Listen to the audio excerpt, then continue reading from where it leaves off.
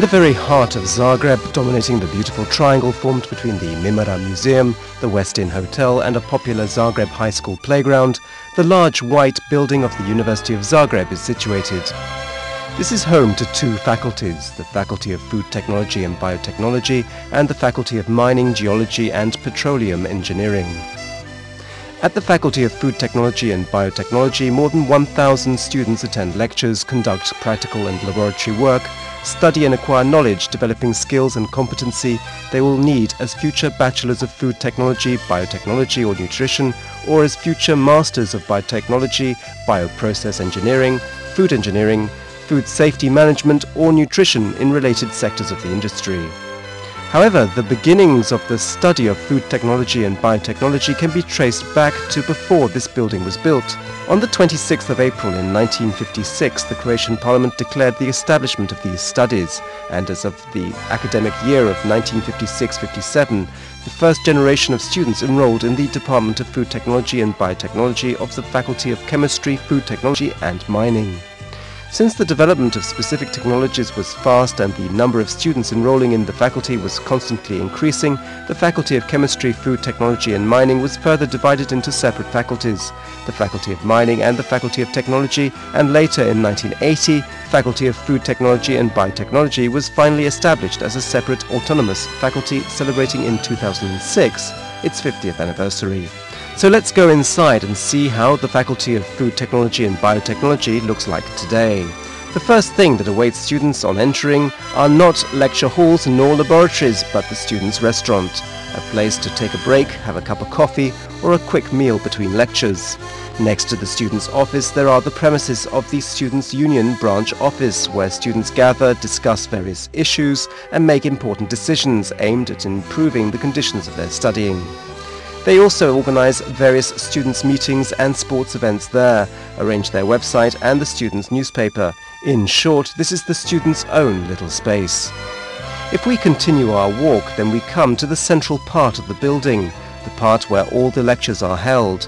We come to a big multimedia hall which can seat around 200 students and is equipped with the latest teaching technological tools. At the Faculty of Food Technology and Biotechnology, students can enroll into one of the three undergraduate studies offered: the study of food technology, the study of nutrition, or the study of biotechnology. Each course takes 3 years to complete, and after graduating, students are awarded the title of Bachelor of Food Technology, Bachelor of Nutrition, or Bachelor of Biotechnology. Bachelors can then continue their studies at a postgraduate or master's level.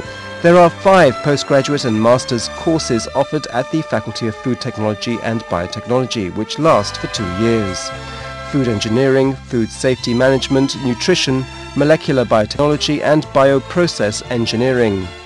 After graduation, students obtain their occupational master's degrees. In the education of our future bachelors and masters, special attention is paid to their practical work. Through laboratory practice, students first acquire the basic skills and competency in chemistry, physics, mathematics and biology, followed by a more sophisticated specialist training in molecular biology, biochemistry, genetics and microbiology. You can't be a well-trained expert without a solid basic knowledge, and so everything begins with molecules, cells and fundamental chemical reactions. Through engineering modules, our students are trained how to apply their acquired theoretical knowledge to practical work. At this stage, the most recent methods of food preparation and manipulation, fermentation processes and other research in food engineering and bioprocess engineering are explained to our students and practiced.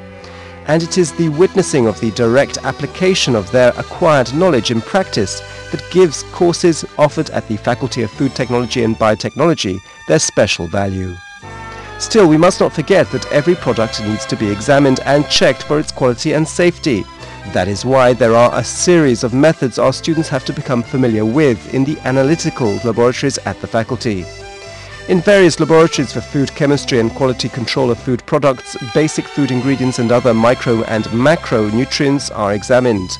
The laboratory for sensory analysis, designed according to the ISO standard 8589-1988, has not only been set up for the students' practical work, but also for educating future sensory analysts in the food industry. Lecture halls and laboratories are not all the Faculty of Food Technology and Biotechnology has to offer. There is also a modern, well-equipped Faculty Council chamber, which is the seat of the Faculty's Council, and where important issues are constantly discussed on how to upgrade and improve lecturing and the scientific activities of the faculty. This is also the place where our students present their final graduation work, their master's and doctoral theses, crowning the end of their successful studies. At the Faculty of Food Technology and Biotechnology there is also the Faculty Library, equipped with a large number of occupational and scientific books, students' textbooks, scientific journals and magazines, a computer classroom, and last but not least, there is a large gymnasium which offers both students and the faculty's staff sport and recreational activities. We will finish our story about the Faculty of Food Technology and Biotechnology with what is the ultimate goal of every student, and that is, of course, the graduation ceremony. But fortunately, every ending is also a new beginning, so our brand new bachelors and masters emerging from the Faculty of Food Technology and Biotechnology will spread across the country and beyond, taking over the responsibility for the further development of creation industry. Some of them, perhaps the most curious ones, will continue their education at this faculty by enrolling in one of the 4 master's courses offered at the Faculty of Food Technology and Biotechnology.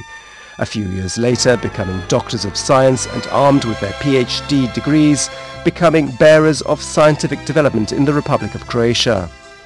And all of them will always have one thing in common: their strong ties with the Faculty of Food Technology and Biotechnology, the faculty they graduated from, and which they will always be glad to return to.